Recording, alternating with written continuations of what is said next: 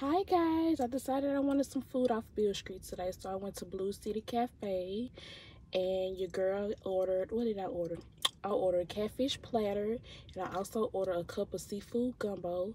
My waiter was so nice. I actually got 2 drinks for free, so I got my food, which was pretty quick, and I went back to the car. I just had to show y'all my food because, y'all, it was crazy. So this is my catfish platter. Y'all, the plate won't even close. It came with 3 pieces of catfish, 2 pieces of toast, hush puppies, fries, slaw, and tartar sauce. Fine.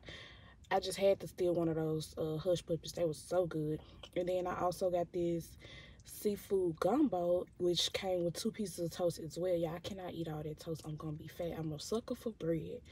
And and it was smelling so good that I just had to try it. I just had to.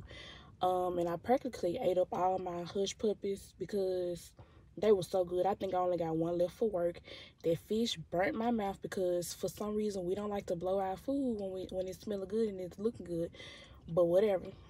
If y'all ever want something to eat, go down to Beale Street and get you some Blue City Cafe, okay?